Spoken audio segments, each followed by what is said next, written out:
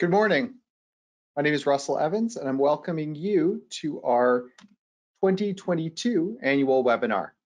I'm Vice President of Communications here at CAAT and host of our in-house podcast, Contributors. I'll be moderating our conversation this morning.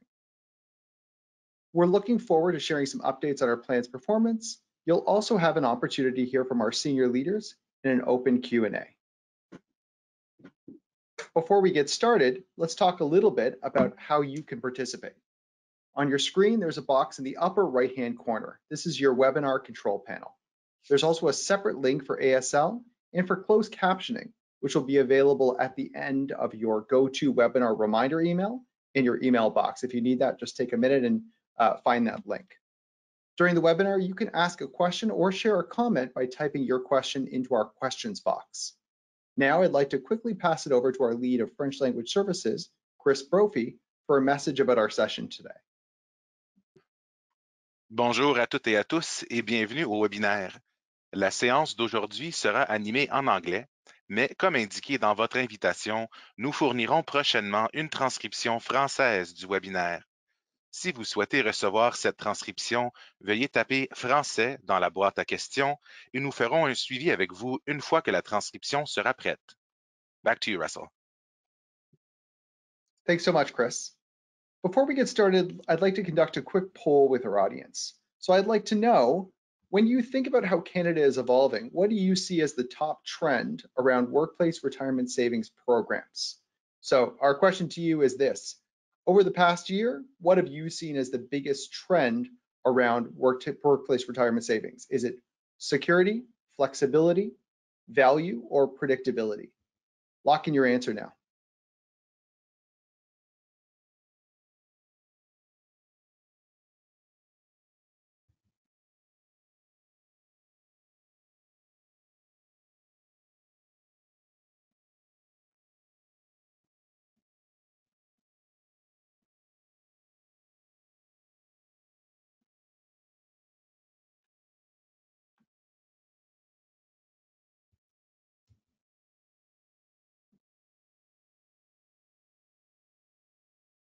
Okay, interesting. So what came out loud and clear was the need for security. I also see flexibility there, and value and predictability also came up. So that's great to see. And I think we're going to touch on all of those, which is some of the good news that we have for you. Right away, if I know that you're interested in security, I'll make sure that we get to that in our panel discussion. But before we do that, I wanted to talk a little bit about a trend that we've seen that's really shaped 2021 and will continue to shape 2022. When we meet with various individuals about the plan, whether it's CEOs, CFOs, CHROs, the thing that we hear most is a need for a retirement savings plan with flexibility. So flexibility is the first thing we want to talk about. Now more than ever, Canadians are looking for flexible workplaces that are flexible in so many ways, but specifically workplaces that provide valuable, predictable, secure lifetime retirement income from an organization that they can trust. This is one of the reasons that we're so excited to talk about our progress around flexibility. Specifically, we want to talk about DB Plus with contribution choice. Contribution choice really brings together the best of defined benefit, defined contribution, and group RRSPs. It's a tailored solution that everyone can afford. Our panelists are going to talk a little bit more about contribution choice later, but before I introduce them, I wanted to talk a little bit about CAAT's performance and how our flexibility, security, value, and predictability created our best year yet. So as I mentioned earlier, security continues to be at the forefront of the CAAT plan. While we're evolving as a plan, we've remained strong and secure. When we talk to our members, they tell us that their CAAT pension plan, whether they're contributing for a future or they're already receiving lifetime retirement income, has been monumental to their mental and financial health. Let's get into some of the numbers here. CAAT is the only defined pension plan in Canada that is open to all workplaces, offering valuable pensions for employees at every stage of their careers.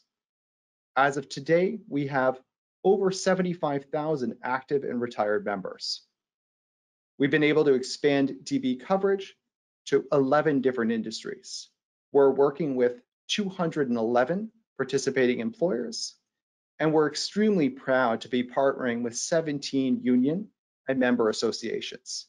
This year alone, we welcomed over 100 new employers to the DB Plus plan. Our growth allows us to provide more benefit security to more members, which is always top of mind.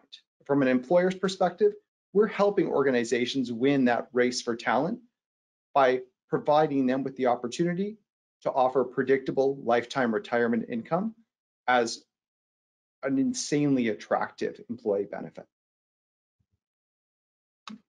Let's talk a little bit more about our numbers. As CAAT's grown, we've remained focused on keeping the plan strong and secure over the long term.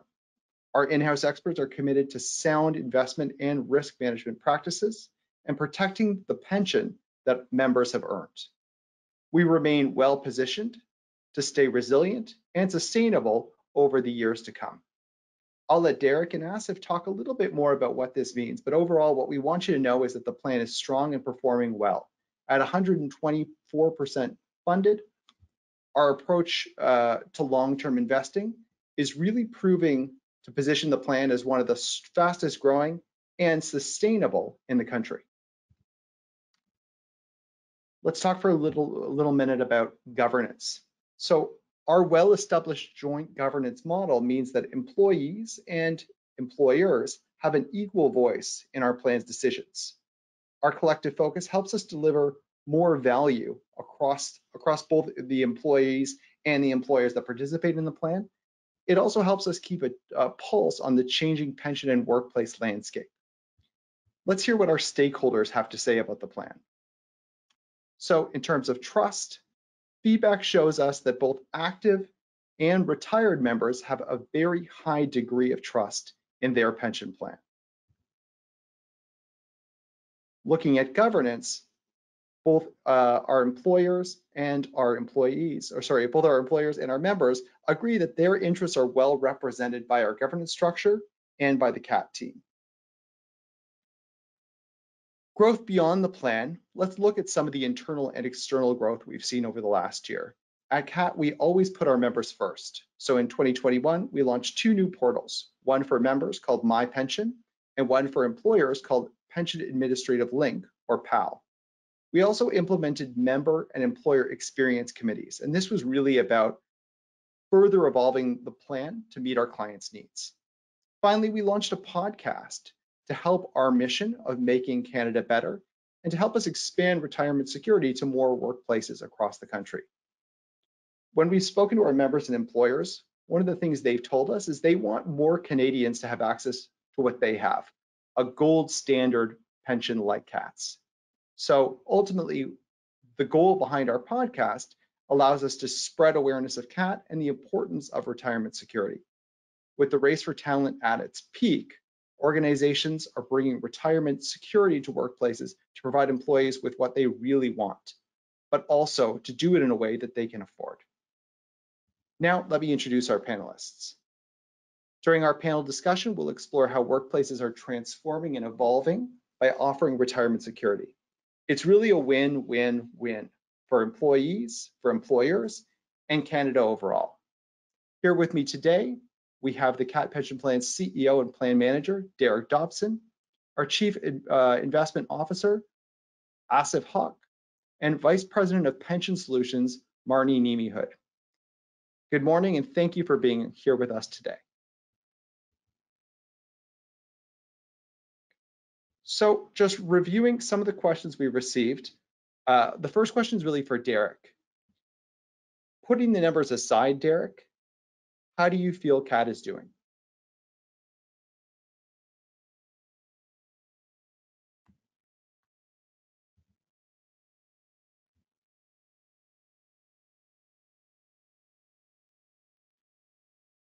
Oh, sorry, Derek. Are you able to hear me? I think, Derek, you may be on mute. There we go. Yeah, the The unmute button was stuck, so my apologies, Russell. So in terms of how the PLAT is doing, you've already mentioned the great numbers. You've mentioned continuing to innovate, but I think it's also important for the audience today. And first of all, I should say good morning and good afternoon to our friends across the country. But our plan is doing well on everything. You mentioned our portals, our service level standards, despite the amazing growth that we've had, continue to be met year over year. And also what hasn't been covered is our good governance structure. We have great policies to help support the growth of the plan across the country, as we now have members in every single province, and we have to comply with all the benefits legislation. And also, I should mention our great culture at CAAT. So our engagement scores are very, very high. We have exceptionally talented team here at CAAT, all aligned to our mission, vision, and purpose of delivering enhanced retirement security for more Canadians. So we're really hitting all cylinders, Russell, across all of our lines of business. So Derek, over the last 2 years, I think one of the things we've seen is a lot of talk about whether you want to call it the boomer brain drain or the great resignation, but I think there is a new level of interest in employee benefits and also in lifetime retirement income. Can you talk a little bit about what you've seen around that? Absolutely. And some of the employers and unions and other stakeholders might already be aware of this, but I think from the broader community, what I'm hearing more and more is pensions matter. And I'll add actually that good pensions matter. There's a lot of studies that have come out in the last 2 years, most recently a quarter ago, which showed that 62% of employers already feel that they can't achieve their goals because of not being able to attract and retain key staff. And then we see on the good pension plan side, defined benefit pension plan side, that it is a cornerstone of attraction, retention, engagement. It also is aligning well to what the themes we're seeing about improving financial wellness and corporate social responsibility, et cetera. So pensions absolutely do matter. And given the demographics that we're facing as a country, it will continue to matter for decades to come. So not having a good pension plan really puts business goals at risk.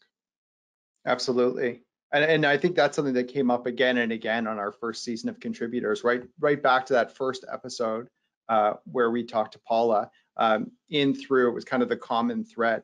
Can you talk a little bit more about other trends you've been hearing?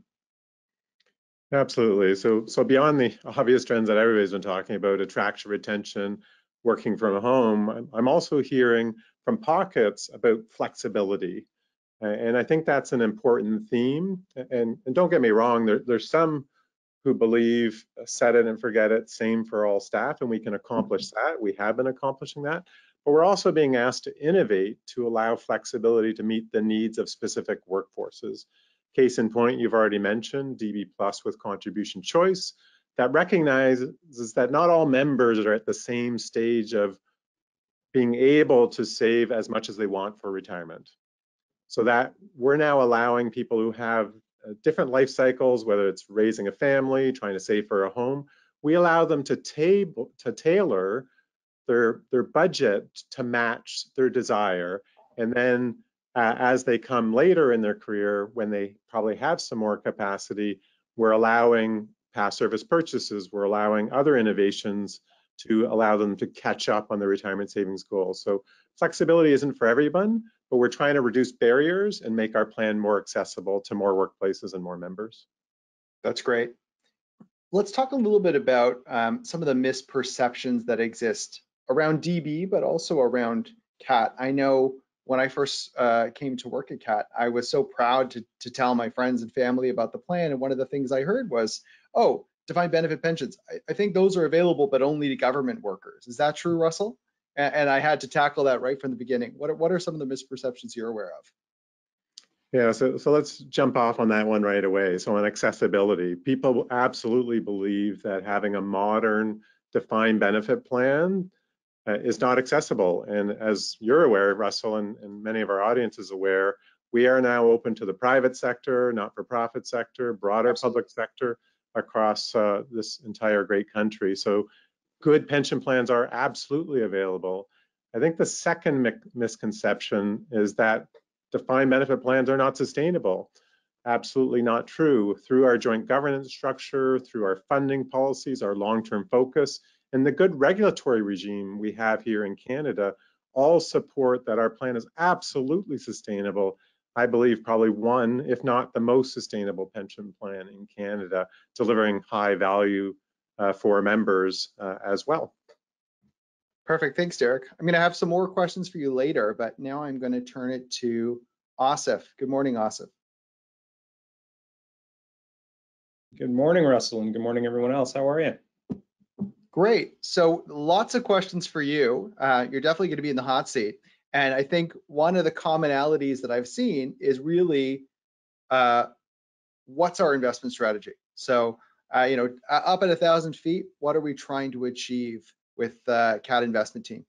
Sure. Happy to try to tackle that. The key goal of the investment program is to deliver investment performance over the long term to keep the plan secure. The 10-year numbers that you were showing just a moment ago is a testament to that. We're proud of the numbers we've been able to achieve, and the results in the investment program have helped keep the plan sustainable and make it more sustainable over time. At the highest level, I would say we think long-term in everything we do here at CAAT, and we have a long-term perspective with regards to the investment program. So what does that mean concretely? Significant allocations to longer-term investments in private markets, so private equity, real estate, infrastructure, areas like that, where we expect solid, steady performance over the long term, and where we think management of companies and of projects have more of a long-term perspective in their thinking. Even within our public market allocations, we have meaningful allocations to areas that are a little bit more long-term focused, where volatility in the short term may be a little higher, but where we expect better returns over the long run. I think at the highest level, Russell, that's what I would say about the investment strategy: long-term and focused, with the goal of keeping the plan secure. Perfect. And what does that mean? What does our investment strategy mean for our members and employers? I come back to that notion of benefit security. I would say, Russell, that benefits can't be reduced, but as the investment program continues to deliver, if we can continue to deliver, the plan will be more secure, and we have the ability to enhance benefits down the road. So the plan is extremely strong. One of the questions we got was, why is it so strong, and how is it that CAAT's performance has tracked so well over the long term? Effectively, I think the questioner is saying, what's your secret? I don't know that there's a secret so much, but other than a lot of hard work, we have an extremely dedicated, very, very knowledgeable team here across our public and private markets asset classes. We also have just a great group of external partners that we work with across, again, both public and the private markets.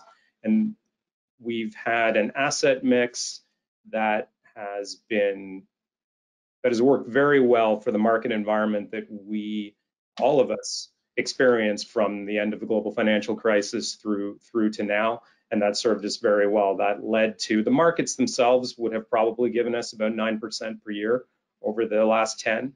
And the hard work of our team and our external partners has led to outperformance of close to 2% per year over what the markets have done. And we're extremely proud of it. But not much of a secret to it. It's just a lot of hard work and a willingness to accept some new ideas and build great relationships and get great new ideas in to think about and act on. That's really helpful. I think I would also say one of the things that I've seen working here is just how talented the investment team is.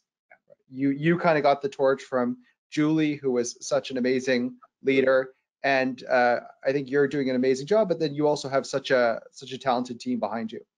Yeah, and a huge shout out to Kevin Fahey, who runs our private markets, and Hager Osman, Adam Buzanis, his leaders on the private side, Razvan Tanay and Kathleen Pabla on the public market side. Everybody on the team working really hard and bringing lots of great ideas every day. Perfect. Thank you, Asif. Now I'm going to have a couple of questions for Marnie. Marnie, if you can turn your camera on. So for those of you that don't know Marnie, Marnie is the woman behind our growth. She has done an exceptional job of getting out there, spreading the word about CAAT. And again, I guess my question to you, Marnie, would be, how do you do it? Tell us about the last year. Well, thank you, Russell, for the question, and good morning, everyone from coast to coast to coast. So happy to have you with us this morning. In 2021, our membership grew to over 75,000 members and reached over 200 employers. What we heard over the past year was that employers were talking to each other about the advantages of DB+. And as a result, we've been seeing more and more employers actively reaching out to us, wanting more solutions to show their employees that they care about them both today and in the future.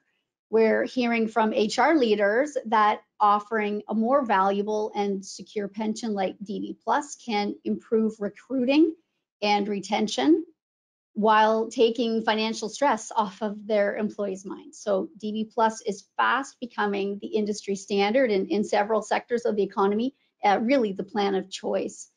From the employee perspective, these have been incredibly uncertain times. Employees are burnt out, and what we're hearing from them is that they want security and assurances that their pension is safe and secure with a big plan like CAAT. So they can rest easy and focus on what matters to them, knowing that they can leave the pension planning up to the experts at CAAT. For many new members that I've spoken with over the past year, CAAT's value and security has really been a beacon of light in some dark times. I think that's great. I think we've talked earlier with Derek about the Great Resignation. Are you seeing new plan employers coming to CAAT specifically because they think the plan can win the war on talent? Absolutely. Whether it's a national business organization like the Conference Board of Canada or a manufacturing employer like Jameson Vitamins down in Windsor, the business reasons an employer may have for joining are as varied as the employers themselves. But I would say it's primarily because they see considerable value in offering a DB plan in order to attract and retain top talent, which what we're seeing in the labor market as it's tightening up, this is one of the top issues facing Canadian businesses today.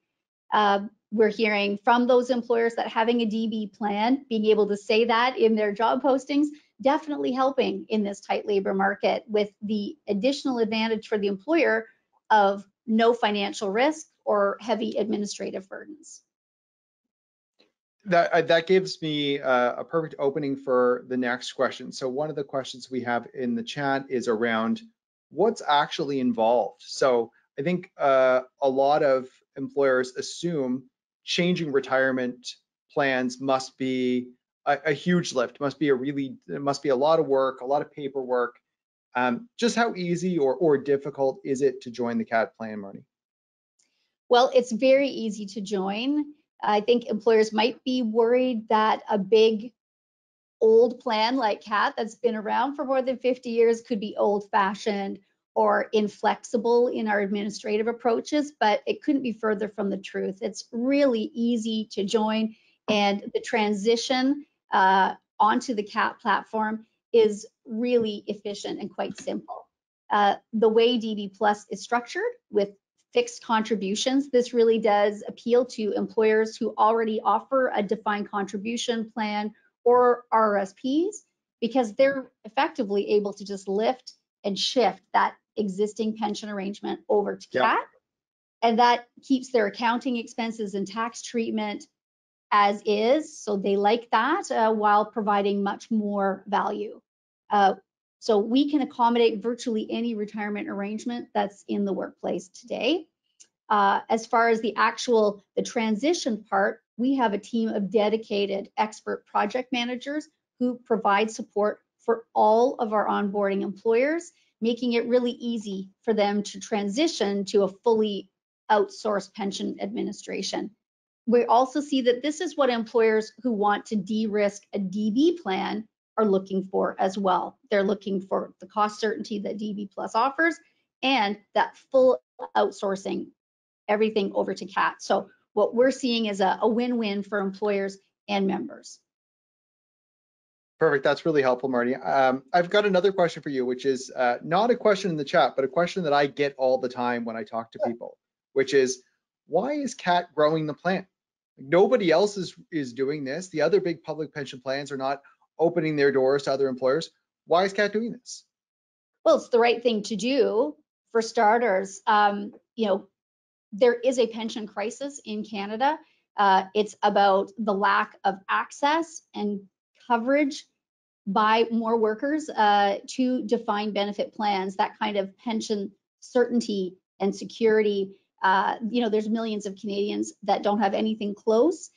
So we know here at the CAAT plan that we can open our plan, and we have a design that's really unique that allows employers and members to participate and expand DB coverage across the country to the private sector, not-for-profit, broader public sector as well. So it's the right thing to do for Canadians, as well as the right thing for our plan. It helps us diversify our membership as well. Amazing. Thanks for that, Marnie. I would like to invite Asif back. We got a couple more questions for you, Asif. Great. Hello again. Hello again. So a number of questions coming in asking about responsible investing. Can you talk a little bit about how CAAT approaches that at a high level? Sure. And this discussed earlier, Russell, which is that long-term approach.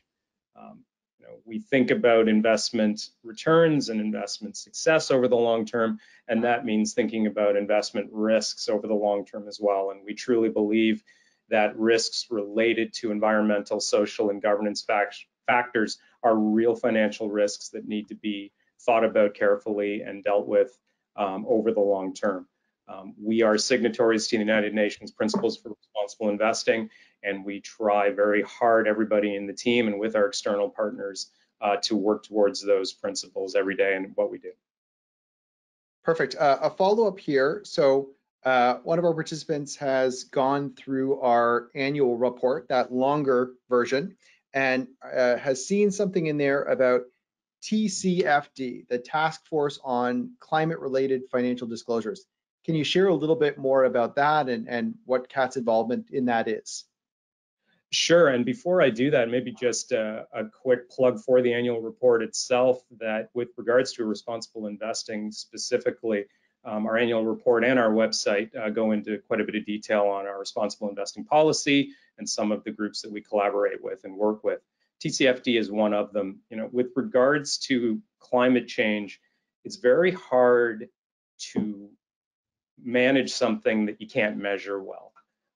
And understanding the amount of carbon emission in your portfolio is difficult because there's not a lot of standardized data that comes out from companies in which we might invest. And so TCFD was brought in place by the Financial Stability Board a number of years ago, and the idea is that using the standards that TCFD is proposing, companies will slowly be able to and should disclose publicly carbon-related information about their activities, but in a standardized, accurate way so that investors can understand the impact of these investments in their portfolios from a carbon perspective, and then be able to take the proper steps in terms of climate mitigation strategy, but based on real data and good data in the future. So we, the CAAT Pension Plan, have endorsed the recommendations of TCFD, and we are starting our own journey towards implementing all of their recommendations at the plan ourselves. Excellent. That's helpful. Thank you.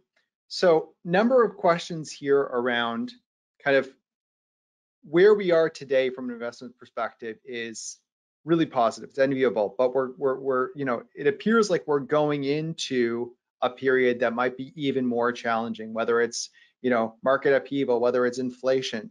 You know, they like to say what got you there won't, you know, what got you here may not get you there. So I think I might phrase it as 10-year performance is great. How are you feeling about the next 10 years? Yeah, and it's a preoccupying question. I would say that we are optimistic, we are cautious for all the reasons that you mentioned. We absolutely agree that the next 10 years may look quite different from an economic perspective, from a geopolitical perspective, and from a market perspective than the last 10 years did. But we're starting from a good place. I think that's a very important thing. The plan is secure. That 124% funded status you mentioned, the $4 billion in reserves. We're starting from a very good position as we enter potentially a different market environment.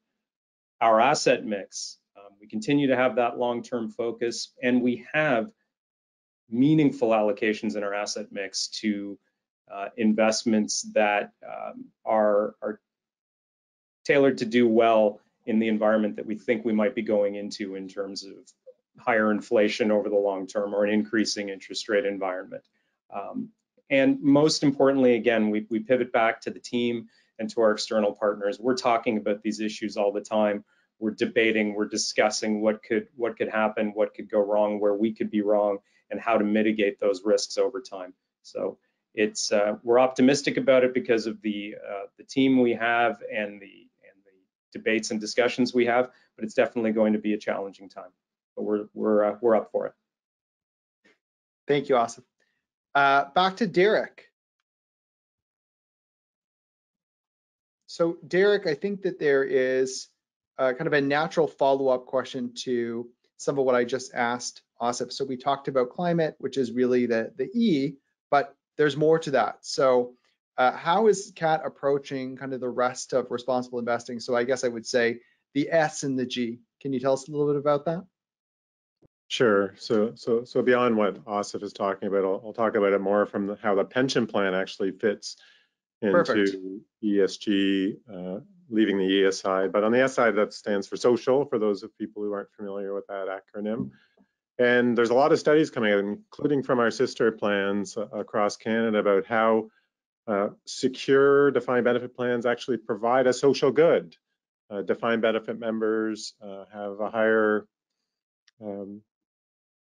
value in life, like they enjoy life more, they volunteer more. In fact, I've heard in one of our private equity investors that they actually look at investing in communities that have DB pensioners because there is that stability. So it absolutely does tie to the social good of Canada to deliver pensions. And there's another study that came out this year about the economic value of pensions as well, how it's a driver for small businesses. It supports rural and urban communities. So good pension plans are absolutely the lifeblood of many communities across Canada. So it absolutely is a social good in many areas beyond what it does from an investment, economic development perspective. So that's very strong. On the G side, on the governance side, I think CAAT demonstrates its own good governance with having all key stakeholders at the table. So our member representatives, our employer representatives, also our interaction with regulators and legislators across the country of making sure that all key stakeholders have a voice in our pension plan. And that is demonstrated in the policies that we've approved at our board and sponsors committee of allowing our governance structure to open up to new industries, new employers that you and Marnie have talked about before. So we're big believers in good governance as well, and are happy with our path. And a lot of our best ideas come from either or both sides of the table. Thank you for that. I see another follow-up question on inflation. Inflation is the hot topic of the day, obviously. So how do you feel the plan is positioned for a high inflationary environment? Yes, you're absolutely right. Almost every conversation I have across this country usually gets to inflation or flexibility or security at some point in that conversation. And maybe the questioner has two different views. So from a plan health perspective, we're well positioned. We do numerous amounts of stress testing on the plan, and in a high inflationary environment, the plan continues to be very well funded. But the question might also come from the member perspective of can we, so let me just get to the point. Our plan designs have inflation protection enhancements built in. It's the first priority of our surplus and our funding policy, because what's important to retirement security is that you're actually protecting the purchasing power of the pension. And right now, the average Canadian retiring at, let's call it 62, is going to live till age 90. That's 28 years. Even at 2% inflation, that's massive erosion of purchasing power unless you have inflation protection. So getting back to that joint governance structure, having members at the table, having employers at the table, and knowing that members need inflation protection in retirement is absolutely critical. And the last thing I'll mention is we do annual surveys of our members, and having inflation protection, having that security around keeping pace with inflation is a fundamental benefit that all of our members enjoy. So for employers out there, that's an essential design element. And for members out there, high inflationary environments know that your pension will increase with inflation. Thank you for that. So next question is a real kind of nuts and bolts question in terms of how the plan works. So if the questioner was to join the plan, could their individual employees actually decide how much they want to put in? Is that flexibility actually built in, or do they have to make that decision for everyone? Yeah, so in short, we can do anything. Our board and our sponsors committee have said, let's reduce the barriers, and also let's make change management easy. So for example, maybe the questioner is part of a union and they have a collective bargaining agreement, and maybe it's 4% member, 4% employer, but if the employee puts in another 1, the employer puts in another 2, this is exactly what CAAT can do with contribution choice. We allow contribution phase-in, so if they're going from no workplace pension plan today and they want to get to, let's say, 3% employee, 5% employer, we will allow them to phase into that ultimate rate. So really, we have not come across any contribution schedule that CAAT can't adopt. Our board and our sponsors have said, let's make pension coverage easier and let's remove the barriers, and contribution flexibility is absolutely part of that equation. Thank you for that, Derek. More questions about contribution choice, but I think they are Marnie questions. So Marnie, if you're able to rejoin us on camera.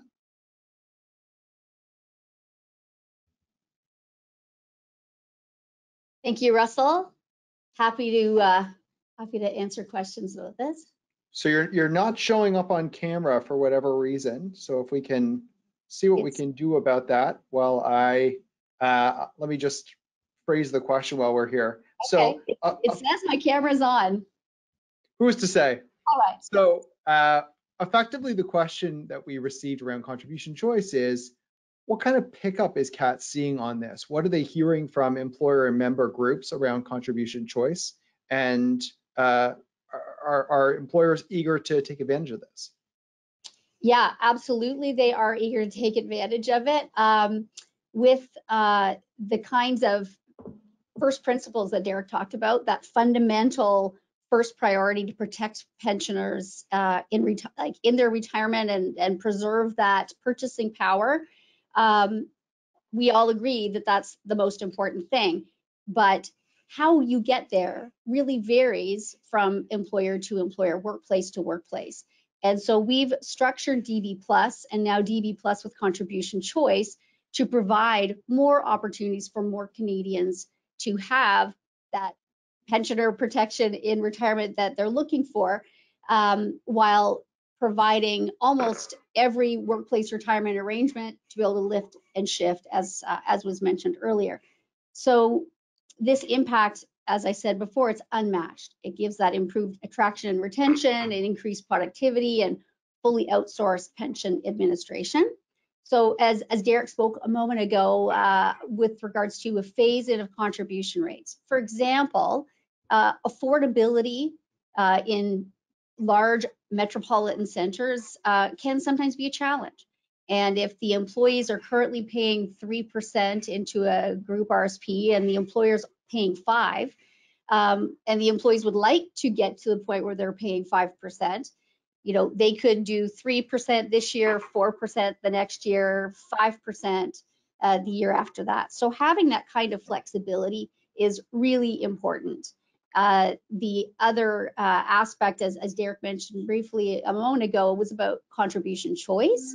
So that essentially would allow an employer that has, let's say, for example, a 4% and 4% matching contribution rate across the whole workplace. It would also allow an individual member, let's say if the employer wanted to offer this, that individual member could opt in to pay an additional 1% and the employer could then match that. So this is a really unique offering in the defined benefit space. That's really interesting. So I think a follow-up question that I would have around that. Oh, you're back, Marnie. Oh, great. Awesome. Miracle. So a follow-up question that I would have for that, which is also something that was submitted in the chat, is it the case that employers have to match employee contributions, or can you get to a place where, I don't know what you would call, like maybe asymmetrical contributions, but basically the idea being that times are tight for a lot of Canadians and they may not be able to match the contribution being made by employers. Is that acceptable within the CAAT plan? Yes, absolutely it is. Our plan was initially devised around equal shared matching contributions, but ultimately we abide by, you know, the Income Tax Act and the maximums there. And the maximum in the Income Tax Act is 18% of earnings. So that's the ceiling, if you will.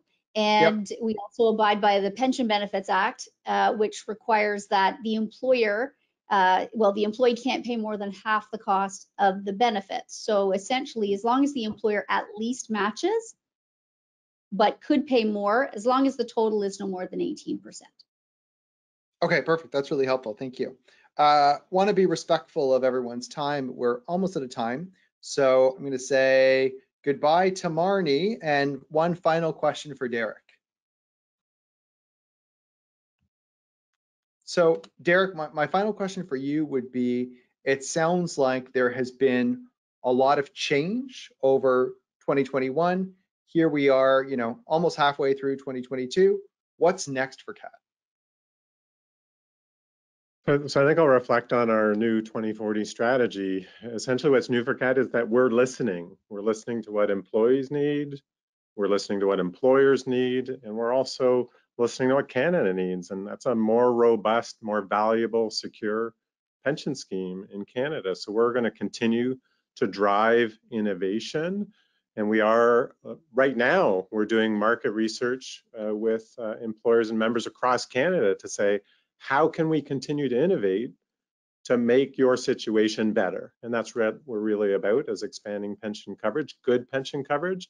And then we're taking those ideas and then working with regulators, working with legislators to say, okay, this is a noble goal of making Canada better through improved retirement income security. So really, what's next for CAAT is watch this space, is what I might say, is we're listening and we're innovating and we're advocating for what's best for Canada, members and employers.